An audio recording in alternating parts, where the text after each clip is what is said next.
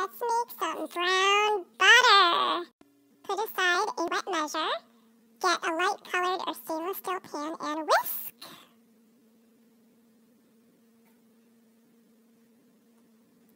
Use medium heat. Melt the butter. Melt the butter in the pan. You can cut it up into tablespoons if you want it to melt faster. But either way is fine. The result is going to be the same. This way just takes longer.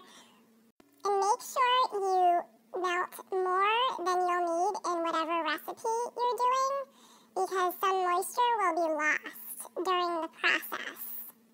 And it's always nice to have extra brown butter. It's melting.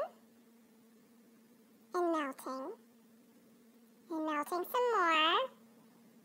Now we make sure we keep stirring with that whisk to keep it moving. Adjust the heat. If it's getting too hot, keep stirring. It should get bubbly and foamy.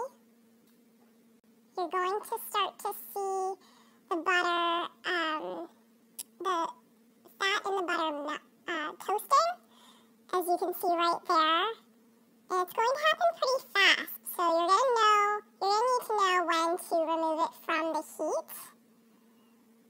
And you can use it like this, or you could go a little darker. And the darker you go, the more flavor you're going to have, but then you're going to run the risk of burning it. So just really keep an eye on it, don't step away. Turn the heat off. You're going to want to transfer it into that wet measure. You should be using oven mitts here. I'm clearly not, but it's much safer to use oven mitts.